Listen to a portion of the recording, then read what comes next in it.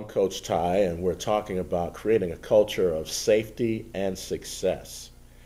We're opening up discussion talking about all the things that went wrong at Penn State University with the Jerry Sandusky case, and then how it cascaded over to Syracuse and Coach Fine being terminated, only to have the statute of limitations run so he can't be criminally charged.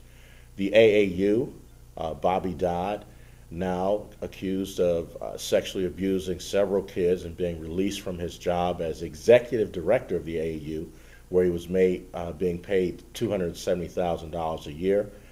The Citadel, a military institution that paid out $3.25 million in damages, and just recently the United States Air Force Academy. Where does it end? Well, we're going to talk, and we're fortunate to have on the show today Officer Kevin Owens, who has worked with the FBI, who has done internet stings, where he has literally been involved in arresting predators that get online going after children. I'd just like to have you introduce yourself, and we're going to open it up and talk about some cases. Right off the top, I have to indicate that I can't share with the viewers the agency I work for a number of policy reasons, but I am an active officer, and I did have time through my local agency to work with the FBI. I spent 2.5 years working on a federal task force, and the part of that was the most amazing was the depth of the involvement of people looking for children and the depravity within that volume.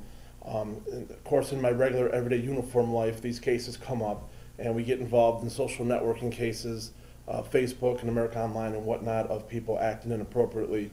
And as well, people should be cautioned that there are criminal cases that come out of these, with people through social networking setting up arrangements to meet, and then robberies occur. So I've been a policeman for 21 years, local law enforcement, 3 years with the feds, on the Internet Task Force, and I'm happy to be here and to talk these cases with you. Awesome.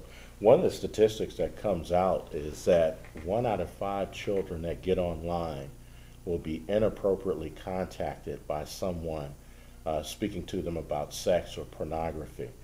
Tell us about one of the cases that you worked with in terms of an internet sting and how it was set up and went down. Oh, that is easy to do. It was like shooting fish in a barrel, these cases. And that 1 in 5 stat, that 20% stat, has been rock solid since probably 2000, 2001. Case that comes to mind right away is just the mere fact of me going online to a social network site, you know, in the parameters of how the agency task force had to work. You know, by that I mean we could not be the aggressors. We could not be the ones that act like the curious, interested parties. We were really kind of reduced to a presence.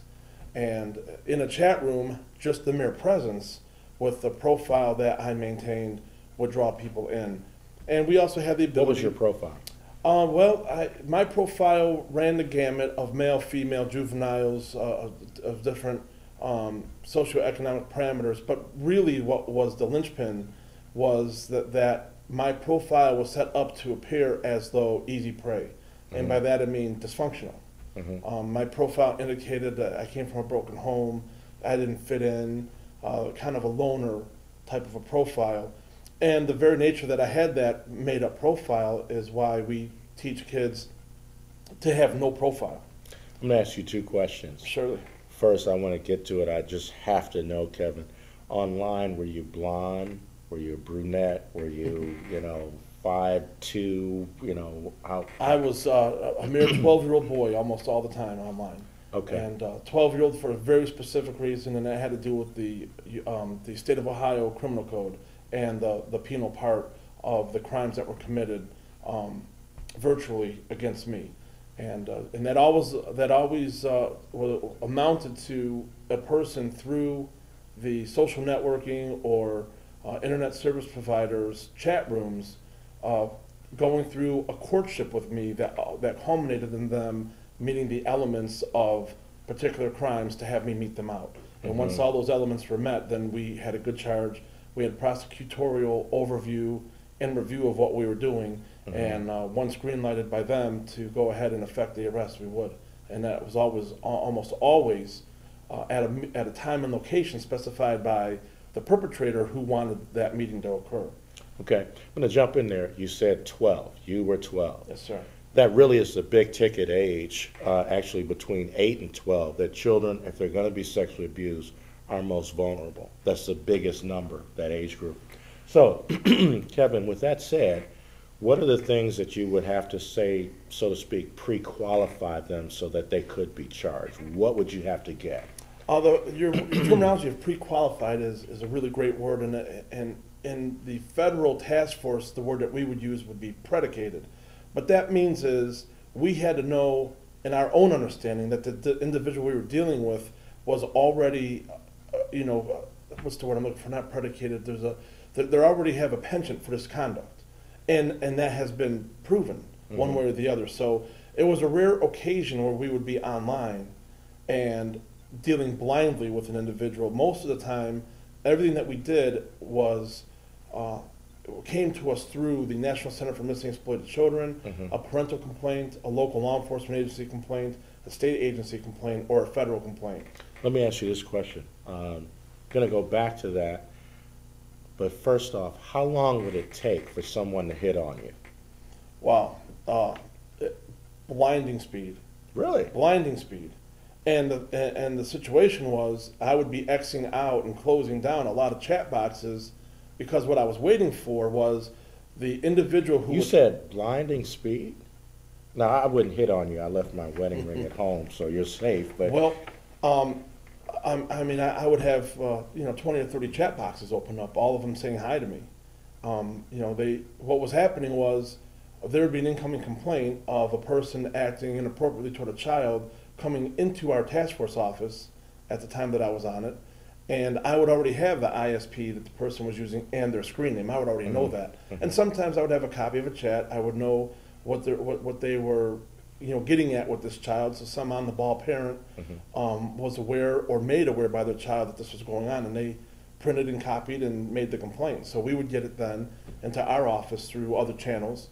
So this was a predicated person. This was a person by name, by way of screen name, and we knew the ISP they were using, that we knew this was their behavior. Internet service provider, ISP, ISP. AOL. That's right. Those types of things. That whole genre of online services. Okay, let's go through it. Okay, you're going to get online. You're So I got this guy's name. Okay. It goes right in my buddy list. Okay. Or any other means from the service provider for me to know that he's out there. So logged in into my A account with AOL. At the time, too, AOL was a paid-for service. So, I had an account. It was a nice, clean, backstopped, no, you can't find me kind of a federal account. And bad guy, incoming complaint, bad guy name goes in my buddy list. So I know when he's on. When he's on, I'm able to go to the room he's in. So I would go there in my A account, not as any of my profiles, and just look, is he there? If he's there, log off the A account and pick from any of my sub-accounts of my, made-up profile dysfunctional kids, or maybe I'm a dad with daughters, or maybe I'm a picture collector, and go into that room and just insert myself in the room and do nothing. And then it happens, just bing, bing, bing, bing, bing, bing, bing, chat window after chat window. And I'm closing them all as fast as I can, because the one I'm waiting for is the individual that we've already got predicated. And they eventually hit. So what he's doing is he's reading the profiles too. And so I just have to wait for his hello, and then it's game on. Here's the thing.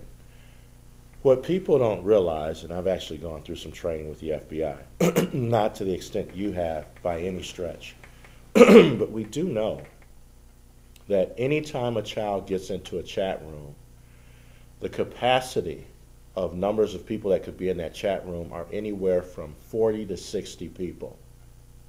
And many of them engage in what's called a silent interview. They're just sitting back, as you indicated, and they're just watching.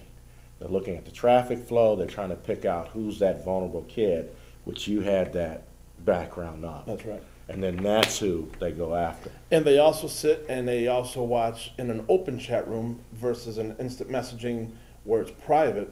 They're watching the language going back and forth. They're watching as a kid giving up any information, personal information, phone number, school, social activity, anything that they could pin on, because then you have traceroute software, then you have Google Earth. So, and during my tenure on the federal task force, I had some of the predicated subjects that were subsequently arrested go to Google Earth after they arranged the meet location and tell me where they knew things were. Let's stop there. Google Earth. Let's explain what that is. Google Earth is when you go online and you can actually look at a person's house, see the address numbers on their front door, see cars in the driveway. Right? Absolutely. Yep, down to 1,000 feet or lower. Yes. Very detailed. And in real time? not So in real time, but Google Earth does have a street level view. Okay. So you can pan down from overhead, and when you get down low enough, Google Earth kicks into a street level view, so you can spin your head 360 and see it as if you were standing in the middle of the road. Wow. Now you're looking at addresses, characters, characteristics of the environment, the house. It's just incredible. Talk to me about one of your most prolific cases that's already been settled, of course. Yes, and anything I talk about will have been already settled. I think the most prolific was where I was posing, I'd made an arrest, and this person decided to share some other information about other activity. And what he shared was information about a person that he knew was dealing within his same-sex orientation with prepubescent children. And when this information was garnered and we knew that he had a criminal history along these lines, he became a predicated person to us. And when the proper amount of information we needed to get going was complete, I was then able to and given permission to get online. And this individual was an airline steward, and this individual had a negative history where he was a prior victim. He was caught up in a scandal that had occurred in a religious church setting, and he grew up to be a predator, and he grew up to be a person that was into really young boys, 8 years old, thereabouts. So the deal was that when I made contact with him, my profile was that I was also an adult male, same-sex orientation, and in the closet. I was not out. And what he would do when we would speak is try to get me to come out and then learn his tricks to be able to be active and not get caught. And he wanted me to roll into a position of being with other prepubescent children. And so our conversation led to him wanting to take a flight up to Cleveland. Hello, I'm Coach Ty, and